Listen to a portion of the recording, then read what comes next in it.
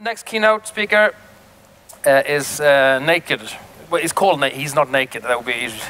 Here's my pitch. No, he's from naked. He's not naked. Whoa, we're all naked, but he's dressed. I'm going to do this again. Naked, and his name is Jarno Vanhatapio. This is what I'm made of.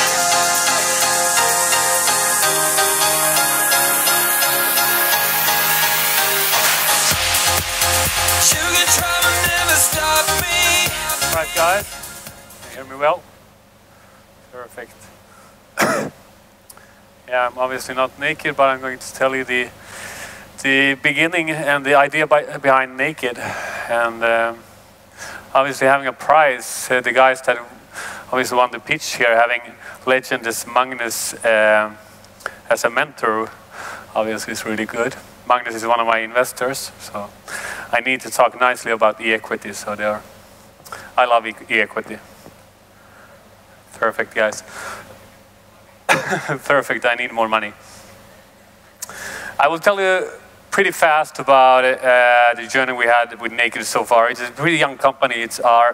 We started company April 2015. We went live with Naked January 2016 as a website.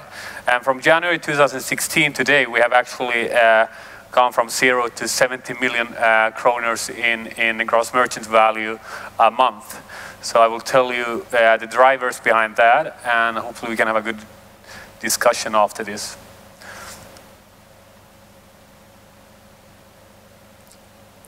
This should have sound, but obviously it works as well.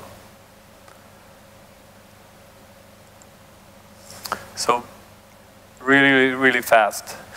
What are we? We are a digital vertical brand called the EVB, aimed to direct to global fashion consumers with a unique inventory and marketing play. This is a term I will talk to you a little bit about, DVB. And we are also an influencer brand incubator, a kind of an enabler for influencers to monetize on their reach. And why we started, obviously, it's because we saw that the space for DTCs is very, very appealing. And I also saw that the market for fast fashion and DTC globally, there's a big space in that. Obviously, I've been into e-com for 14 years. Started Nelly.com. It's a brand store selling other brands, I think, you know, and I knew that I can't go into the fashion scene online again and compete with Zalando and the likes of them. Zalando is doing it way too good on the brand portfolio, and Boost as well. So I wanted to go in to the direct-to-consumer business with a vertical brand that I actually designed, not me obviously, but people at Naked. So direct-to-consumer brands are very different from their e-commerce predecessors. They are financed, designed, produced, marketed, distributed, and sold by the same company. So Naked is a full-stack house. We have everything in-house to be able to do this. And so what we have done in 2 years, numbers, we have a run rate of $60 million, roughly $500 million kroners. We have an average order of $105. 85% of our sales are private label, which is what I went for. And to compare this number, it took me almost 9 years to get to 30% private label on Nelly. And I think Nelly is at 40% or something like that. ASOS is still at 50 or something like that. Our margin, I will talk about later, is 54%. And how we reached those numbers mainly through our something we call social movement. I wanted to create a brand this time around that is carried and is carried by the customers in one sense, being spread across the world in a different way than I marketed Nelly. Nelly was more about going from TV commercials, shooting at the Nordic audience. Now we actually grow from the inside and out. So that means that right now we have more than 5 million hits on the website a month. We shipped last month to 129 countries. This year we have shipped to 173 countries. And this is happening from our fulfillment center in Holland. So Naked right now as a company, to our knowledge, if you look at the Financial Times list of fast growers, we believe that Naked is top 20 fastest growing companies across Europe. So this is our monthly chart. So it's much about velocity, obviously.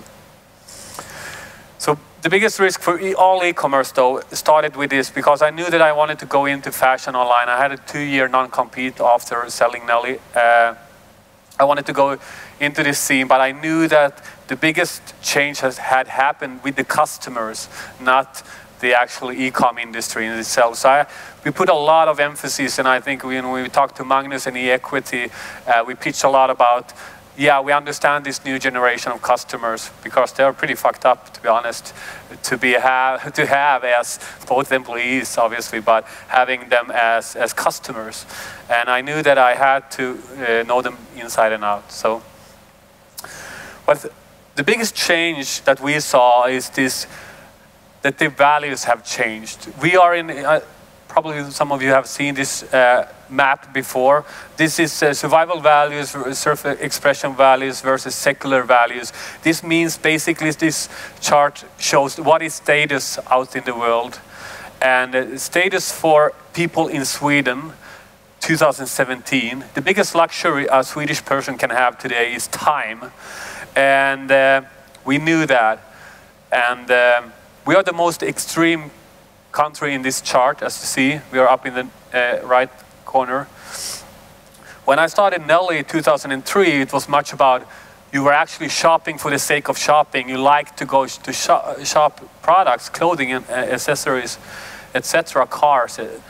But already for 6-7 years ago, I started talking about there's changing the retail behavior, our shopping behaviors. We started to post pictures of our food, our lunch on Instagram, and then we started posting pictures of when we travel or do the tough Viking. Every person in my age, around 40, needs to do that somehow to validate themselves. And you need to have the bicycles and the bicycle shorts and all of that, typical Swedish mid-age. But still, if you go to India, the biggest status there is still owning stuff, possessing stuff, and buying stuff. This girl has Swarovski crystal lenses. That's status in India. But you wouldn't post a picture of your car on Instagram. If you buy a new car in Sweden, you actually don't post it on Instagram. You don't flaunt your purchases. And it's actually considered almost bad to go and shop today. You need to convince yourself that, okay, I need a new jacket, I need a new dress.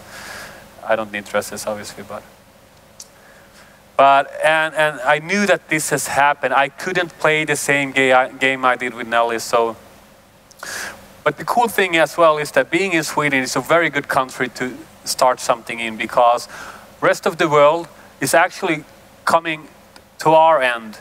When India, the middle class in India is getting better, they're getting their finances better and better, they actually start to appreciate more stuff than, because they have bought their car, they have bought their house. So, but this generation, the new generation, are very, very conscious. So it's a very hard generation to actually sell items to. Their DNA is, I mean, if you look at Generation Y, which is between 1985 and 1994, those guys were influenced by TV and movie celebrities from Hollywood. Compare that to the 95, they are influenced by online celebrities and friends. So I had to create, Naked had to have user and influencer generated content. The attention span for these guys from 85 to 94 was 12 seconds. The new generation, they have 8 seconds. That's why everybody thinks they have HDAD.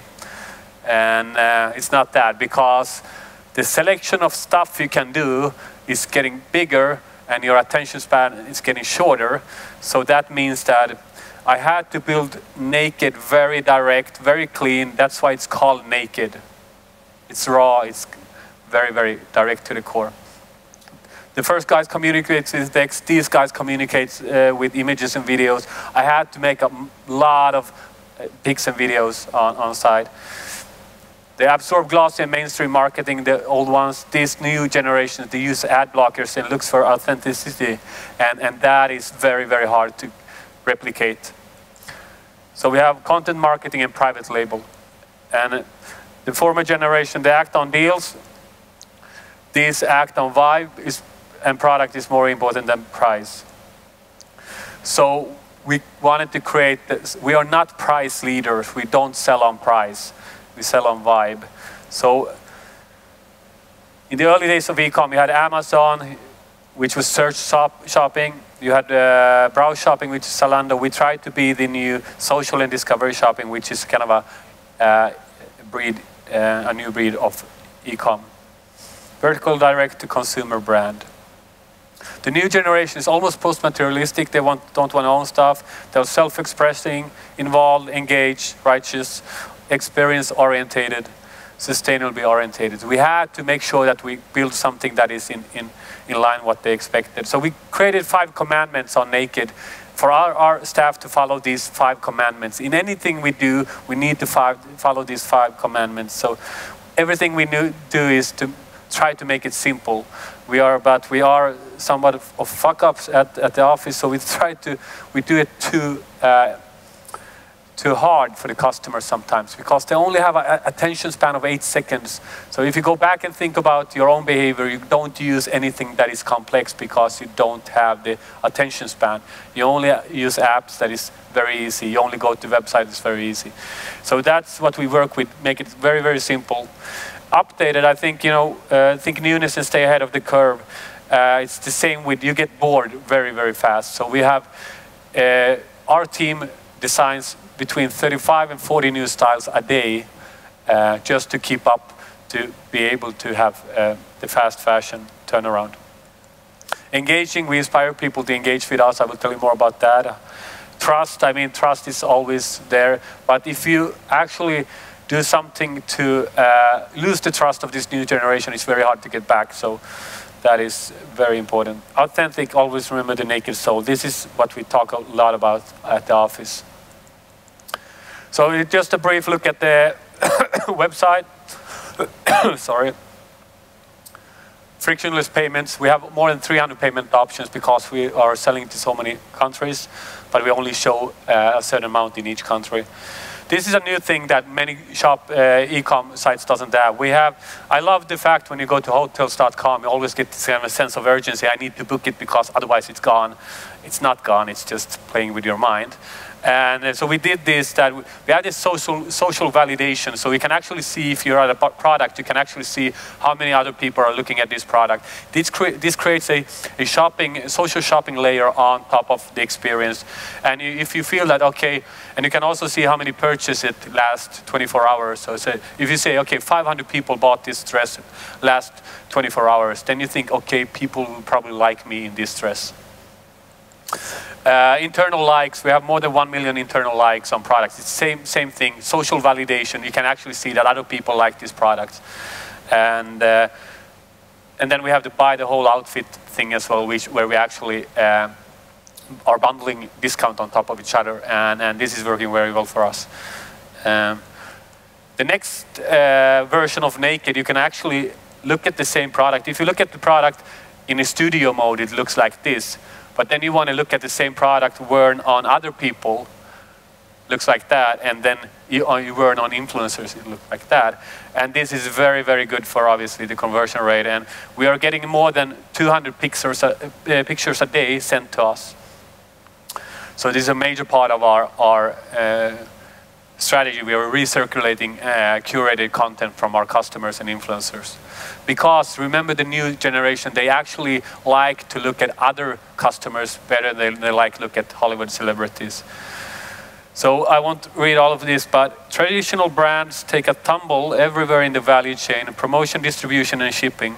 By passing on costly brick-and-mortar stores, focusing on online channels, and owning the customer margins, DTC differs radically from traditional retail and e-commerce.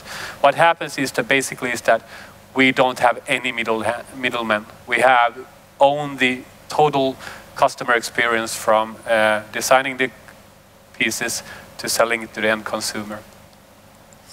So we actually very, very data-driven, actually look at this behavior and look what kind of clothing should we design. And then we design that. And then we use, obviously, artificial intelligence on site to make it very, very personal and very segmented. And this means that we can be more accurate in our purchases. So we actually have 85% of all items sold on Naked is priced with full price. So we're not price drivers, and we don't want to be that, because that gives us a margin that is unbelievably good for being our second year. So right now we are operating on a margin last 2 quarters on 55%. Year to date we have 54%. So we are actually already after 2 years, we have a higher gross margin than H&M. I know those guys are suffering. I wouldn't, I don't want to badmouth them. But obviously we have a very, very good margin. And this is what you get when you have a direct-to-consumer brand. If you would take away the brands that we sell for other external brands, if you just look at Naked, year to date, we have a gross margin that is higher than 60%. You probably don't like it, but the investors like that. Marketing. Generation Z is twice as influenced by social media as by deals. Go in and look at this study published in retaildrive.com. It's 19th of September. So Generation Z is twice as influenced by social media as by deals. So that's why we play our game pretty hard on Instagram. You've probably seen us there if you're in the target group. So we reached 1.3 million followers in 20 months. This is the breakdown. We haven't shown this to anybody else, so I don't know if I should show it, but here it is. Only 5.3% of our followers are from Nordics. We love you guys, but we really don't care about you too much. For us, it's more about making a global hit of Naked than doing something that is big in the Nordics. So there's a lot of growth potential. We are obviously predominantly big in Europe, and we hopefully we can reach other markets and do it very well. But we ship to 124 countries every month. Facebook, we have some followers as well. But the biggest thing for us is that we only don't, it's not only about the followers, it's obviously about the engagement rate. So we don't buy followers, and that you can see in this chart. We have actually the best engagement rate of all our peers that we know of. So every 3 days we get 10,000 new followers just on Instagram. Socially driven marketing with authentic voice. So basically, how do we get this user-generated content and influencer-curated content? So we actually look in our database of suitable influencers and customers. We sample a lot of products to customers and consumers, and then we send the products to them. We look that they post it and they tag us, and this obviously gives a ripple effect in the community, and some of that becomes followers for us. Some of that creates content for us that we actually recirculate on site, and some of that turns out to be sales for us, direct sales. So this is a play that we play, and we do the collabs thing as well as anybody else, but we have a way to figuring out which influencers to work with. We have 140,000 influencers in our database after 2 years. I need to speed up here. It's all about engagement and content as well. Our goal is to become HBO faster than HBO can become us. This was said by the CEO of Netflix. So content is king, no doubt about it. I'm putting more than 1 million kronor a month just on creating content. So, but obviously if you follow us on Instagram, you don't understand why we have pictures of food, but because we are a fashion company. It's just because this is the reality, how you can actually gain 1.3 million followers in 20 months. You need to understand how the algorithms works on Instagram. So actually, why we post pictures like this on food and on beaches and stuff like that, that is engaging. So what we do with Naked is we don't go full frontal and say to all of you guys that, okay, you need to buy our stuff. We actually trick your mind, long enough So we actually think that we're cool enough to buy from. So actually, we just post stuff like this all the time, but we don't talk about shopping.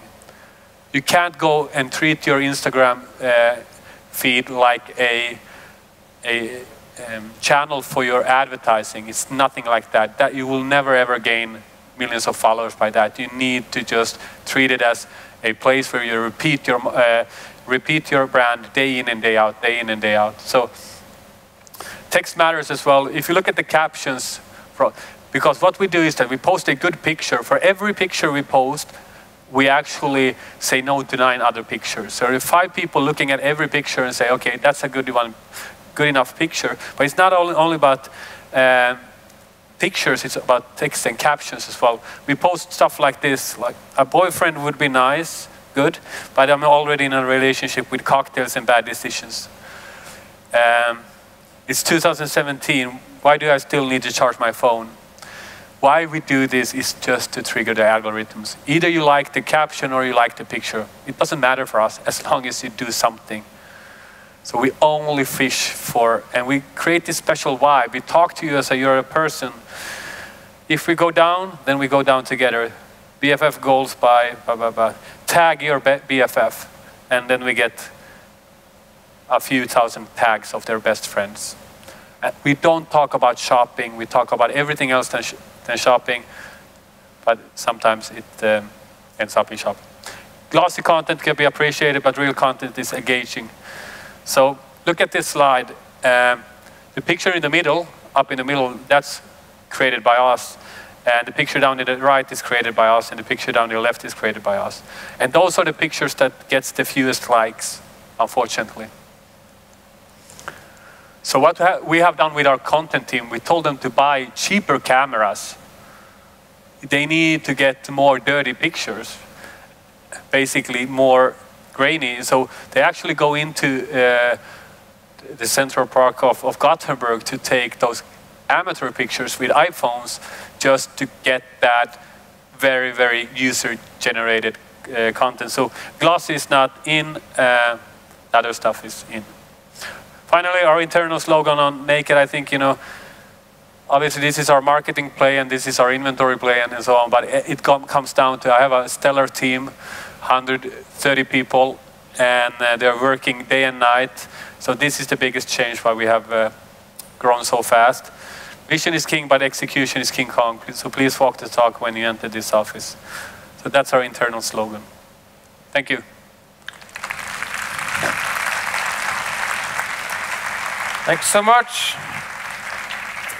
So from King Kong to, yeah, I have no link.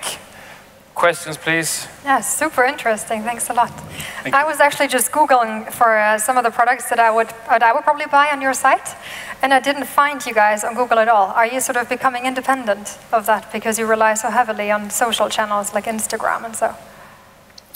We have some external brands. Did you Google for that? Or no.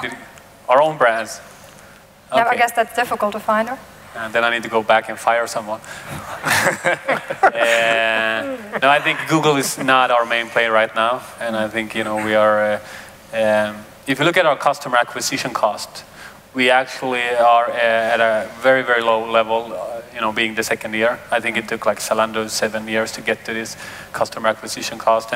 And yeah, we are not that visible on the main channels, but we should be. So I'm not sure what you did there, but it should show up. But I trust you. I trust you more than trying to be a consumer. Yeah, no. Exactly. But no, of course, that makes sense. But we do performance marketing. Yeah. It's not only about playing the social media play. We do, all sorts of, we do the whole full agenda of performance marketing as well. So it should show. Everything. Cool. Great presentation, Jarno. There are actually no questions from the audience, and this is the first time today. And I think the reason is everyone is just focusing on your presentation. So there are no photos. There's, everyone is just very much focusing on what you're saying, which is very interesting. And I think for the people who are in the audience, they're trying to kind of learn the naked secret sauce. Is there one? Yeah, that's the vibe. Yeah. I think that gave me the confidence to go and do this the second time around, because And I knew that even I can actually say that H&M, they don't get it, and they don't get the new customers, and we knew that, and that's the secret sauce of. I probably spent way too much time with those bloggers throughout the years. I started working with bloggers 2004, and I kind of understand how the world turn, and that gave us the confidence. And I think by the end of the day, we hurt as much as anybody else if we design bad clothing. I mean, the designs need to be really, really good. The prices need to be good. So at the end of the day, all of the other stuff really don't matter as much as doing good products. So that's the secret sauce to. When it comes to the influencer marketing, so you said that you're using reverse psychology basically. Instead of doing like everyone else is doing, is just doing push marketing. What you're doing is basically trying to make them interested, and you're using kind of a pull marketing. What do you call it internally? What kind of terminology do you use inside the company? Yeah, of course, pull marketing. But we talk much about inside and out. And for us, you know, we think it's outdated to go and push marketing from the outside and in. And for us, you know, that's why we grew. And for me, I don't actually look at the numbers too much where our market is, because what we did with Nelly was that we went one market at a time, right? And I always surprised when I looked at the numbers. I thought that we have sent to 163 countries, but I got the numbers today, which was 173 countries. So it's more for us that we actually grow like, is it weed? Ogräs, inte gräs. Across the globe, because we kind of grow from users, and it's a cool thing. We're really good. We're pretty big in Lebanon, which is a nightmare though, and the postage is killing us. I like when you said weed. Tobias was happy. Suddenly, well, what? Yeah, yeah, we are big, both of us. But it's just a final question from my side. It's very interesting. 85% of the revenue is coming from own brands. Is that by acquiring brands, or is that by own manufacturing? How is?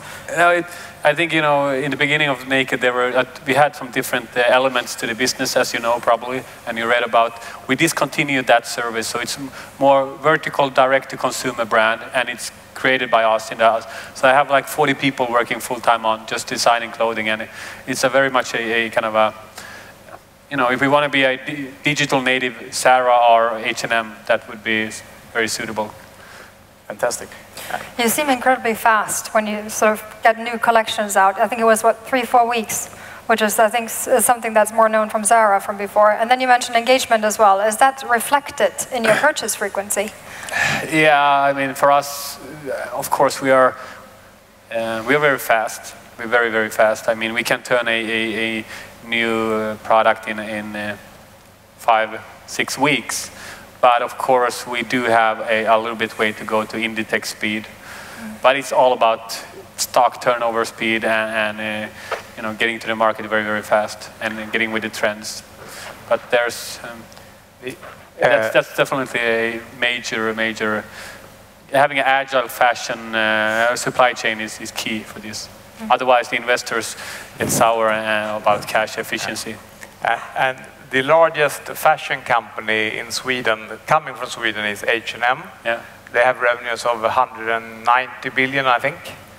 And you are soon a billion.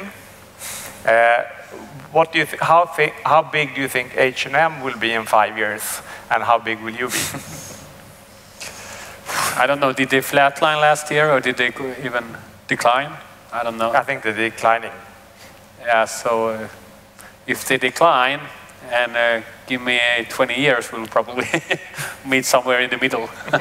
No, it's for us, it's a huge market for us. I mean, that's why what I did 2 years with Naked took me 7-8 years with Nelly, because the playground is much bigger.